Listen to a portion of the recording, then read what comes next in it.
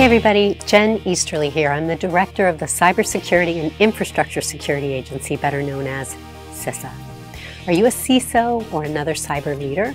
If so, I have an important ask for you today. Can you join the inaugural Mental Health and Cybersecurity Leadership Summit? This landmark session in San Francisco focuses on a topic that is near and dear to my heart: preventing burnout and promoting mental health in the cybersecurity field.